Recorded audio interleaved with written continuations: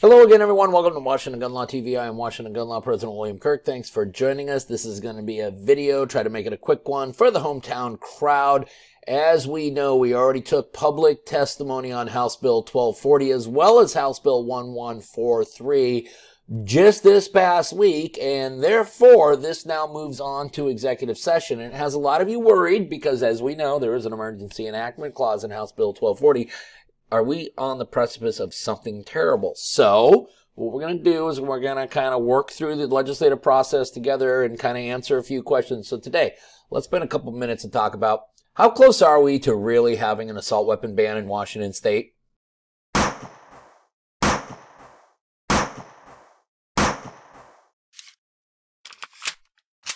Okay, before we get going down the road we are going down, proud to announce that this video is being brought to you by Security Gun Club. That's right, Washington's nicest indoor facility is located right here in Woodinville, Washington. Now, I'm not going to brag about the facility. It's still awesome. I'm not going to brag about the people. They're still awesome. I'm not going to brag about the training. It's still awesome. But I am going to brag about the totally awesome deals they got going on right now for both Aero Precision and Stag Arms. And maybe, just maybe, you've been in the mood to stock up lately. Well, listen, come on by, and if you come by this weekend, stop on by. Hey, yours truly will be there helping you fill out your 4473s and keeping you entertained, trying to answer some of your questions while we wait for your background check to come back. So, for more information, visit them at Security Gun Club. That is security with an E, securitygunclub.com.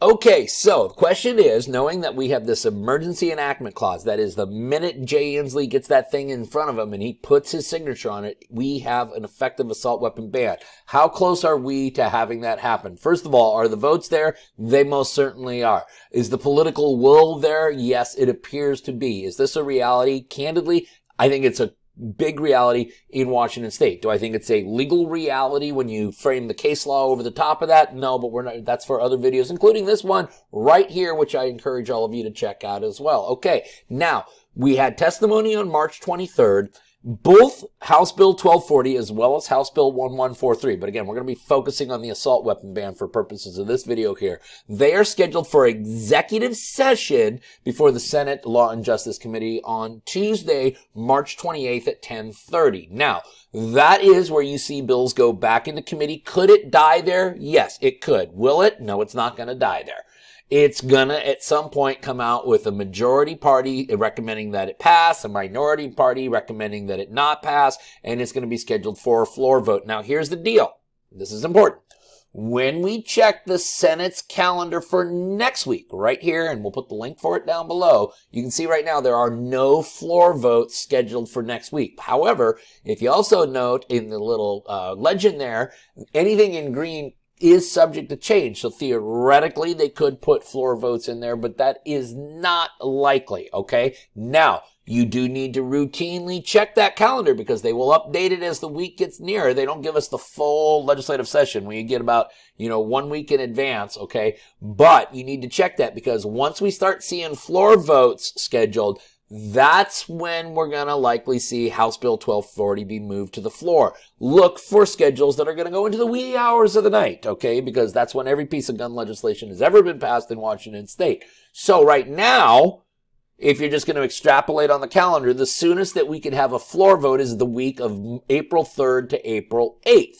What that also means is that the soonest Governor Inslee could actually have the bill and have the right day to do the big media circus that he's going to want. We're looking at kind of Monday, April 10th, Tuesday, April 11th, Wednesday, April 12th, right in that range. Now, that is the hypothetical I'm using if this legislation moves at legislative light speed. However, we have seen all of these gun bills in the last few years be some of the very last pieces of legislation that get passed. It seems like they want to just push this off, and know it's the big Donnybrook that they're going to have at the end of the session. And that is the way every other significant piece of gun control legislation has worked in Washington so far.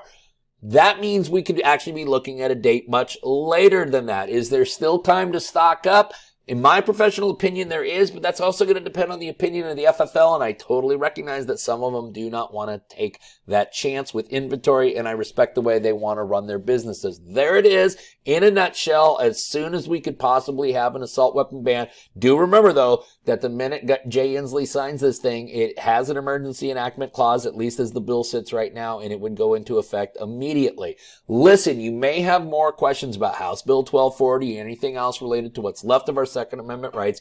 You guys should know how to contact Washington Gun Law by now, but if you don't, all of that is in the description box down below. In the meantime, I want all of you to remember that part of being the lawful and responsible gun owner, like we talk about all the time here, is to know what the law is in every situation and how it applies to you in any instance that you may find yourself. Until next time, thanks for watching and stay safe.